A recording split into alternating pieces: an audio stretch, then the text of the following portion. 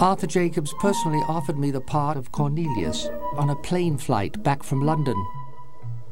I accepted immediately, intrigued by the technical challenge of acting inside the elaborate ape makeup. I remember Roddy McDowell saying that the trick for acting behind those makeups was to overact with your face, then it would bleed through the makeup.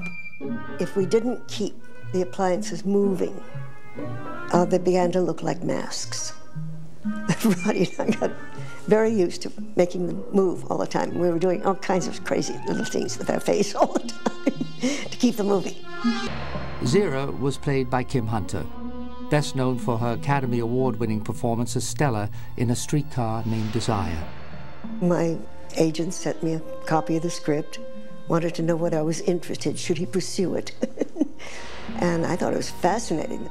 Eventually it came through and they flew me out to LA for the costume tests.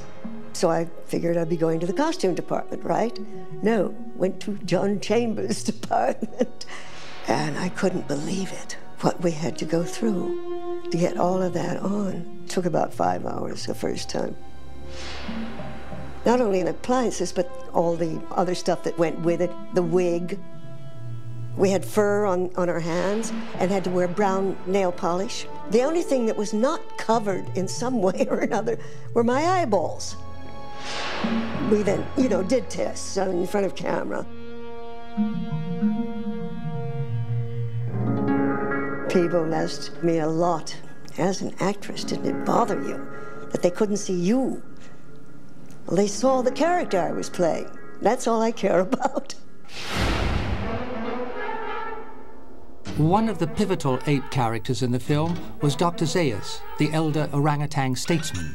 Inheriting the role after Edward G. Robinson's departure was the noted Shakespearean stage and screen actor Morris Evans. People would say, why are you spending all the money on the actors? You never see their faces. To be convincing and for the idea to work, we had to have great actors. People weren't expecting for a science fiction picture to find that kind of talent. And I think that was surprising and impressive to audiences. And it certainly lent to the credibility of the piece. But you hear their voices and it's their delivery, and that was the key, unmistakable voices.